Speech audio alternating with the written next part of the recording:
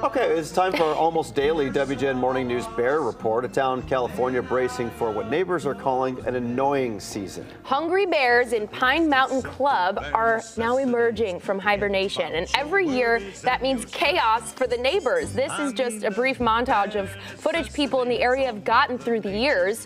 The biggest issue is bears breaking in through windows and doors to get food. And some neighbors say they love living amongst the bears, and then others, they have vacation homes elsewhere and get out of town for the next 3 months. Yep. Most people leave their house because it's winter and they want to go somewhere warm. These people are like, there's too many bears. Yep, Gotta we'll have go. a lot of good footage, new footage coming up here. They swim. Which is what's most important. Right, they get in the hot tub, they open refrigerators. Yeah, we need these people to stay home and get us video. Right. And if that means you have to step outside for a minute, Yeah, leave the Ring camera it's fun. Make it functional. free.